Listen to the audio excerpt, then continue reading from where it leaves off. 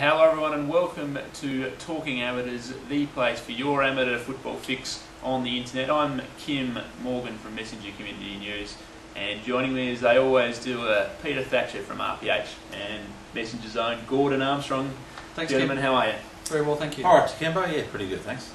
Bigger result on the weekend, was it Shocks or was it Broadview's huge win over Henley? Oh look, Kim, I tipped Shocks, so that wasn't an upset for me, of course, and I'll claim that one because I've had some shockers myself so far this year, but definitely for me the big result was Broadview. Just a terrific result there over Henley. Gordo, just an amazing result really. Yeah, I'll go for both those, but I think Shocks' winning margin away from home, that was a real surprise. Yeah, good effort, yep.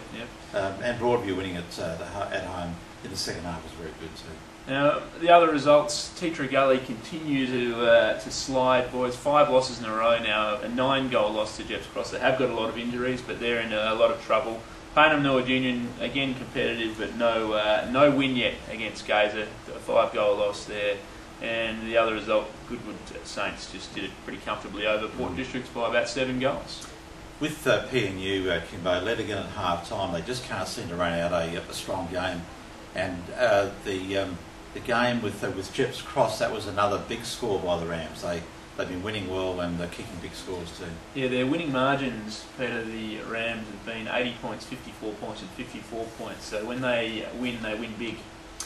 Yeah, they do. They're a very attacking side, Kim, and they've had some quite sizable results like that. And I look forward to this week. I know that we haven't quite got the previews this week, but I reckon game of the round coming up, Jeps Cross and Broadview after the result they had this week. And what does that do to our ladder, Peter, the weekend results? Yeah, look, Goody Saints stay out on top, and Henley and Salisbury North pick up that round, or round off the top 3, I should say. Gazer and Sacred Heart, the top 5. Sacred Heart just making a nice run now. They've got a couple of quite winnable games coming up in the next few weeks, so they'll continue to make a run at it. Jeps Cross, Broadview just sneaking up the ladder and out of relegation problem there, terrific from Broadview. Tea Gully on the other hand dropping back into relegation calculations. I know they've got a lot of problems with injuries, boys, but they're going to have to really pull something out of the fire. Port District and PNU not looking like they're going to win a game this year, unfortunately. No, looking in a bit of trouble, PNU. I agree, looking at this week's games, Gordo, the big game is, for mine, Broadview v Jeps Cross. The loser starts to lose a bit of touch with that top 5, the winner's right in it. A terrific game on paper, and this is going to be at Broadview again. And the Tigers were terrific last week in the second half.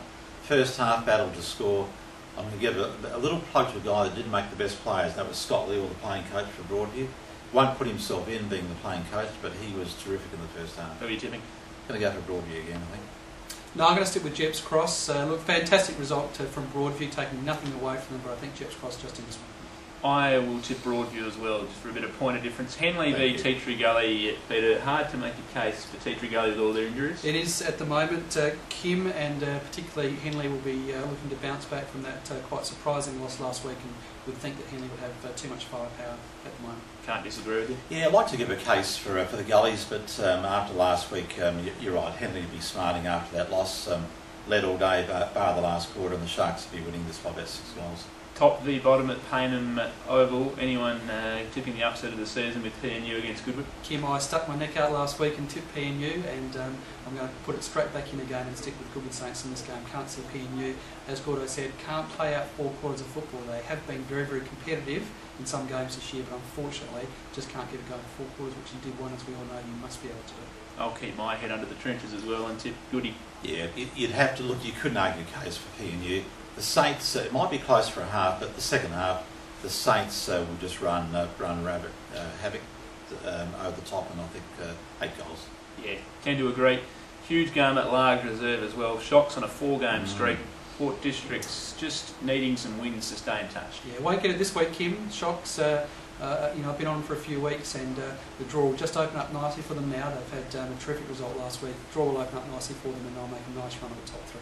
Yeah, arguably the form side with a 10-goal win over Salisbury North. Shocks for mine. Can I ask you guys, is the bandwagon big enough for Gordo to hop on? Yep. The Shock bandwagon? Okay. Jump aboard. I haven't been on all years, so I'm sorry Paul Sandico probably watching the coach of Shocks.